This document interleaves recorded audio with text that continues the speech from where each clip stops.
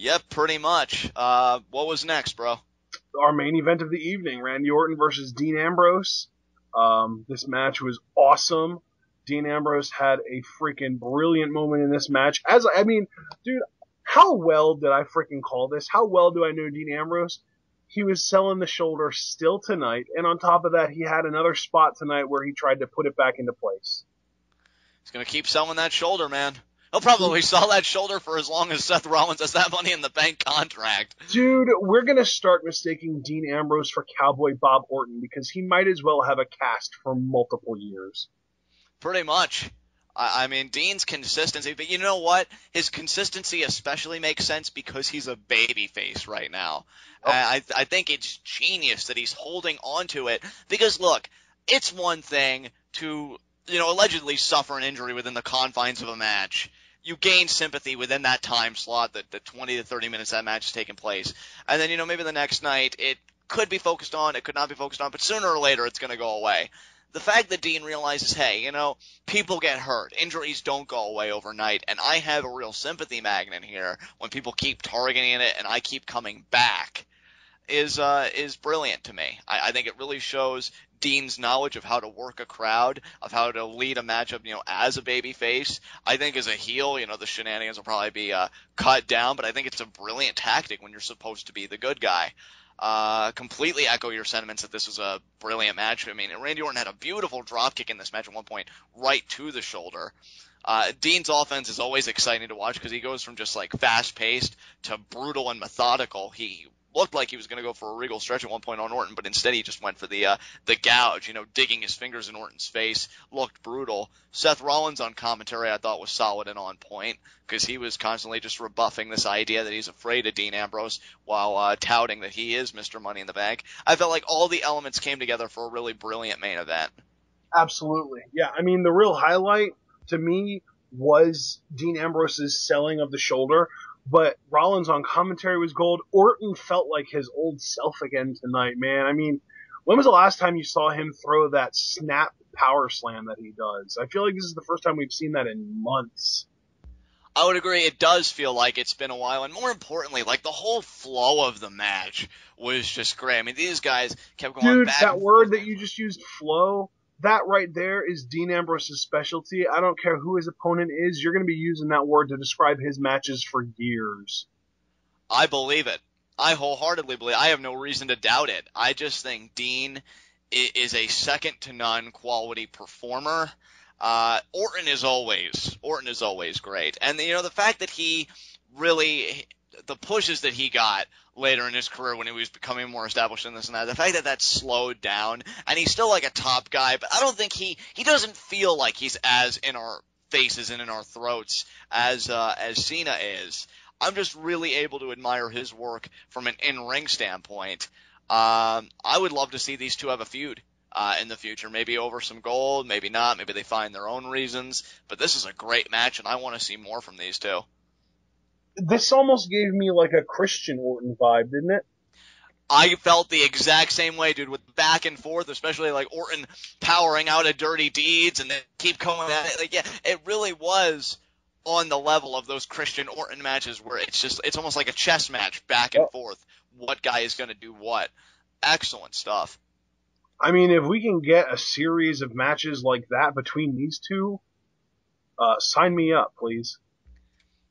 I'll have my signature right next to yours. Regal said it, and I hark all the way back to Regal's tweet. Dean Ambrose is everybody's perfect opponent for the next 10 years. Yep. Yeah, verbatim, exactly. And he's absolutely right. And Dean Ambrose is once again earning that compliment in this match.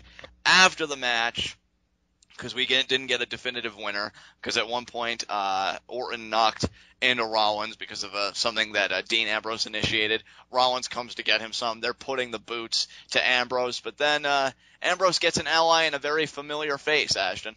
Well, I mean, the way that the match actually ended was Ambrose was getting ready to do a suicide dive onto Orton, and then Rollins, as Ambrose was crossing the ropes to actually do the dive, Rollins cracked him over the head with the briefcase. So, yeah, that ended the match, and because the match was over then, Roman Reigns could come out to help Ambrose out. So, It's almost like they're teasing for a tag team match to happen at not SummerSlam, at Battleground.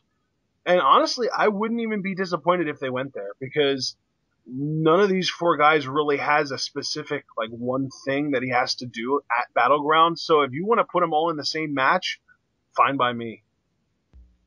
Absolutely. I feel like if they do, Dean Ambrose and Seth Rollins at Battleground, I wouldn't mind it, because they're going to have another match at SummerSlam. Yep. Really, at this point, because I've heard the rumors, I know it's been like Triple H, Roman Reigns, SummerSlam, and to be honest, I'm going to go against rumors in this case and say that I still believe it's going to be Roman Reigns, Triple H. From what I've read, it may be Roman Reigns versus Randy Orton.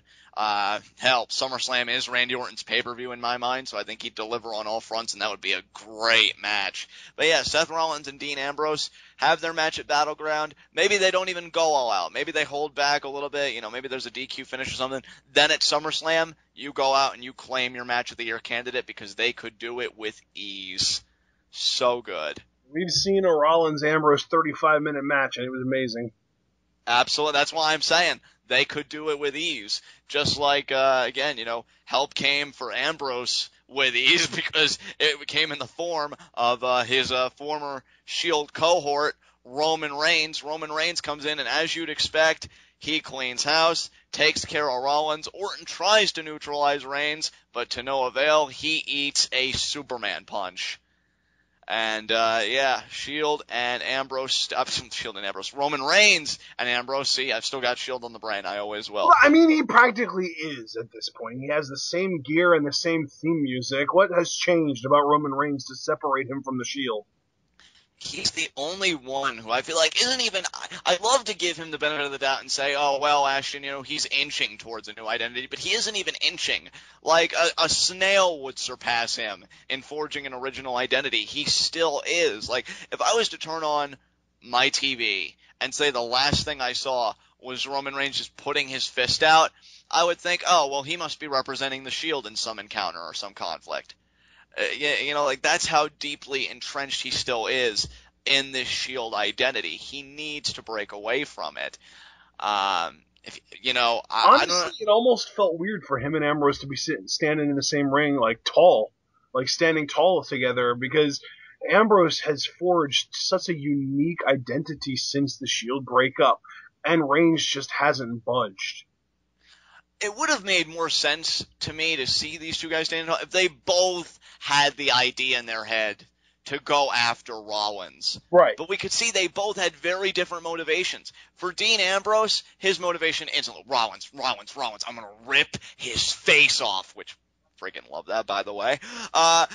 Reigns said, hey, Rollins is only part of the problem. My focus is going to be on Randy Orton and Triple H. And Randy Orton kind of diverged into becoming WWE World Heavyweight Champion. So they had very distinct motivations, very distinct ambitions. And that really made them have the very simple, very casual break that wasn't even really emphasized, just, different goals. Let's go our own way. And seeing them stand tall together tonight, I completely agree with you, Ashton. For me, I'm going to use this word. I found it to be kind of jarring a little bit, because you see Dean Ambrose in his original garb with the identity that he's forged, and you see Roman Reigns pretty much personifying at this point the very remnants of the Shield. I mean, what is wrong with this picture? One of these things is not like the other. Pretty much. I mean, yeah, you could go that route, and it's not really out of place. I hope Roman Reigns finds something that clicks a little bit better than this soon, because I'm not saying it's starting to annoy me or anything like that. I'm just saying for the sake of Roman Reigns' career, it's something that needs to happen. I want the thoroughbred. You and me both. I'd love the thoroughbred. Hell, people have said, and, I'm sure it makes sense on a lot of fronts considering his descent and everything, but, that there is a lot of The Rock in Roman Reigns, and seeing him on NXT, yeah, I'd agree. I love what he does. Hell, it seems like every other episode of Twitwell, I quote his line. The thoroughbred Roman Reigns is more Hollywood Rock than The Miz could ever hope to be. That's it. I mean, that's all you really need to hear. I was going to say, he's quotable, because it seems like every other episode of Twitwell, I quote his one line. Insert thing here. It's irrelevant. And, it gets you every time. I'm waiting for the day that it doesn't get you. It But, does. And it's just because I imagine him saying it, and the facial expression he made when he said it just cracks me up. oh man, that's terrific. But yeah, Roman Reigns, there is a star there. If WWE didn't believe that, and if we didn't believe that, I don't think we'd all be rooting for him, and I don't think he'd be getting the spot that he is now. But I don't want him getting that spot as like the muscle of the Shield or the enforcer of the Shield. I want him to get that spot. I mean, as you've called him, Ashton, the thoroughbred Roman Reigns. Me, I call him the mastodon Roman Reigns. But get some new gear, get some new music, and get out there and spear everybody's heads off. Go do it. It doesn't even need to be new music. If you would go back to the music that he was using as the thoroughbred in NXT, it would work so well because it was so intimidating. Like, when that music hit, it was like, oh crap. Like, we need to duck and cover our heads because freaking Roman Reigns is coming out. I agree, man, but I mean, that usually when they make the transition from NXT to know, you don't gotta tell me. I'm just trying to live in the past. Let me be. We're so hopeful, aren't we? I noticed that a lot on Twitter. We'll be talking about something, we'll be like, it was a better time. It was a simpler time. Remember Leo Kruger, John? Yeah, Leo Kruger. But no, that was SmackDown. Ashton, do you have any concluding remarks about anything that you want to make? Let's go. All right, with that said, let's get right into our next segment, high spots and low shots. And my low shot, and I say this with no absence of malice. Yes! Is The Miz. Oh, you know what, dude? Screw originality. I agree. We have a dual low shot. Oh my god, dude, you're still so irrelevant. Like, if Zack Ryder is really going to be used very sparingly on television, Miz is my new Zack Ryder. Honestly, if I had complete creative control, I would get all up in this Miz-Jericho matchup this Monday. I would have it last 10 seconds. Jericho ducks a clothesline, code breaker pinfall. No. I would make it last 30 seconds. Jericho ducks a really sloppy clothesline attempt, code breaker, lion salt, walls of Jericho, but then the referee isn't looking to see Miz tap out, so Jericho goes over, taps him on the shoulder, turns him around, and then locks in the lion tamer. That was oddly specific, but you know what? I love it. One thing I do fear is I hope Bray Wyatt doesn't interfere to give Miz the victory, because that would make me cry inside.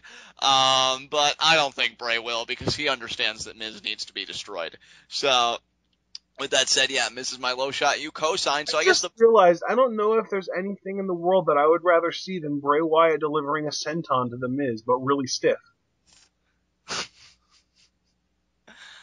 I guess with you co-signing onto my low shot, the ball goes back to me. I mean, were you serious? Do you still want your low shot a little time, or are you really going to go with that? No, I'm going with that. All right, you're going with that. So really, who else would be my low shot? It's not like I can call Eva Marie my low shot, because we all knew she sucked long before this show. I can't really call Paige my low shot. I can't call AJ my low shot. It could be, you know what? Just out of consolation, I'll say Damian Sandow as my low shot, because he showed up, got a decent reaction, and then got squashed. Okay. High spot. You know what? I'm going to say my high spot is Bo Dallas. Wow. Yeah. Really? I mean, all he did was beat Diego. Who cares? Well, he also took care of Torito, though, and for that, he's forever in my debt. We found out. Torito? I really don't care for him at all. What? I'm with JBL. All bulls need to be stopped. Bulls and rabid bunny rabbits. But you know what? Yeah, but I'm going to stick with Bo. I thought I was going to change my mind to somebody else, but Bo is getting an Intercontinental Championship match at Battleground. Granted, it's in a Battle Royal, so he's in there with a whole mix of guys. Won his match, 12 and Bo, and it wasn't just any match, it was a match he dedicated to Little Daniel, so it was important. And, takes out El Torito, which, you know what? I would like to think WWE did that because they saw slowly but surely that Bo was getting over, and I think they wanted to kill that somehow. Oh. I don't know if that was the way to do it, but at least they're conscious of the environment and they're trying to change it. So, yeah, Bo's my high spot. Alright, my high spot, because I had to give up on the Miz being my low shot because you stole that from me. I'm going to make Chris Jericho my high spot to make up for it. I see. You know, it's funny that you say that I stole that low shot from you, and then you pick Chris Jericho, who's accused everybody of stealing things from him. So it kind of really fits like a hand in the glove. I'm glad you understood the joke, John. Now let's move on. Hello. But yeah, completely agree.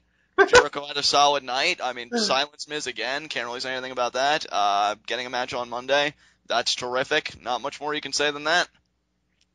Not only did you steal my low shot, but you also stole all of the momentum that joke had by explaining it. I made it look better than you ever could. Anyway. Who are you, Dolph Ziggler? He wishes he was me. But more importantly, we can now move on to the next segment, my personal favorite, 30-second hot seat. With such amazing enthusiasm. So, what's your softball? I mean, hard pitch. This week. What do we got? There are going to be 30 people in the Intercontinental Championship Battle Royal. Name them all. Go. Just kidding. I was about to, too. You should have let it go. All right. Well, oh man. You know what? I don't really have anything prepared for this week. I'm kind of slacking a little. Let's see. 30-second hot seat for SmackDown. Oh man, this is way more difficult than it should be. Okay. So John Cena is the WWE champion, and a lot of people think that Brock Lesnar is going to win the championship off of him at SummerSlam, right? Right. Okay, so that is the obvious choice. Now, not counting Brock Lesnar, who do you think could possibly win the title off of John Cena, and when? 30-second hot seat starts now. Okay, since Daniel Bryan's out, he's automatically disqualified. You know what? Just because I can't think of anybody better at the moment, I'll give you two choices. Randy Orton and potentially Rusev if they want to go the route that you've talked about in the past. If it's Randy Orton, I say give it till Hell in a Cell. If it's Rusev, give it until Survivor Series. Is that it? Yep. Well, see, now I know I need to prepare in the future, because when I'm not prepared, you really do get softballs. I mean, those are the best answers I could think of. I mean, I'd love to hear other people's opinions on it, but yeah, I mean, Rusev for well, being... that's the thing, though. Like, generally, the whole point is Lesnar's winning it at SummerSlam, so... Right. I mean, no real point in discussing it beyond that. I just wanted to figure something out to give you at least some kind of challenge. But hey, there's always next week. Hey, not every week can be like that fastball. That was the word I was thinking of earlier. And this was a relatively simple one. But then again, dude, there's not really much trickery that can be confounded. I mean, with what's going on in the landscape, and that's actually a good thing. Things seem to be pretty straightforward. Hey, this is the story. We're going with it, and they know just when to do unpredictability, and they know just when to pull it back and just let the story tell itself. It's a great time.